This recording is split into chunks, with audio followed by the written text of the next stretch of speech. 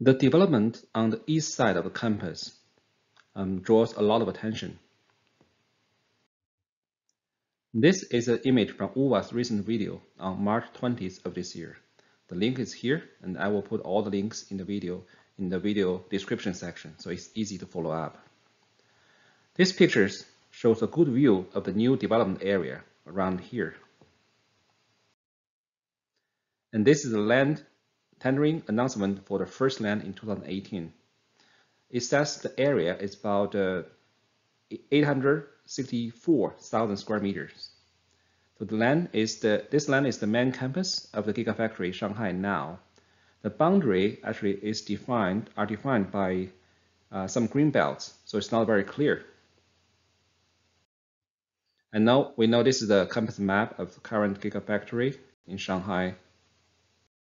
To verify the area, I use software to draw a few points along the lease line and get the circled area, which is this number.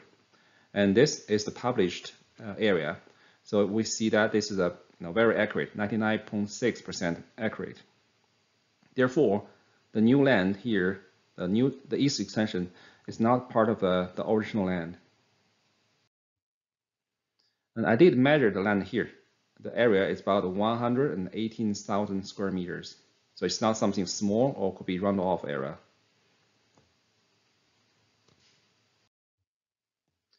This is the second land announcement on March 1st of this year. So the area is about 461,000 square meters. And this will be finalized in a few days. Apparently, the east extension is not part of a second land, not right in location or timing. So we can say the east extension is not a Tesla property. Let's see from another angle. This is the construction work behind the powertrain unit. So this image is from UVA's another video. The link is here. So you see here, this one. Those are the foundations for a simple steel frame building.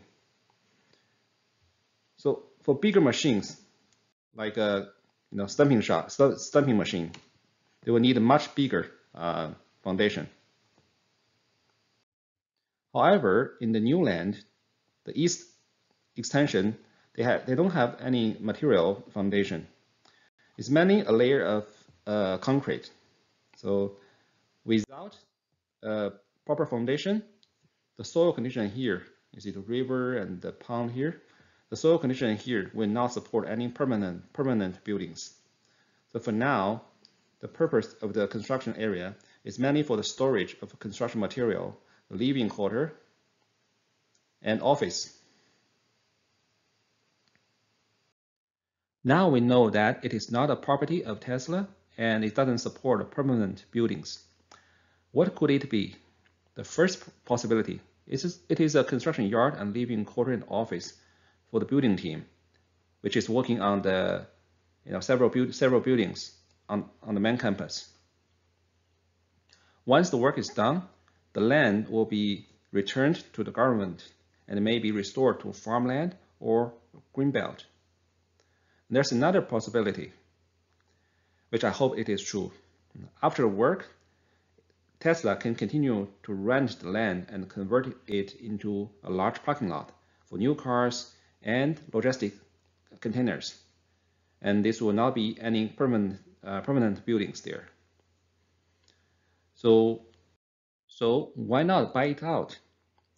The land in Shanghai is quite expensive, especially on the commitment side. The east extension is not very small. It's about a quarter of the second land. If we use analog method, this east extension could require about $265 million investment and every year generate $2.9 billion revenue. That is too much for a parking lot. Tesla does need a large size open land for parking new cars and logistic containers because they are about to lose the current one for construction reason. Hopefully, Shanghai's government can offer some flexibility to Tesla to work it out. That's it. Thank you for watching and welcome to subscribe. Leave some comments if you have different opinions on this. Thank you.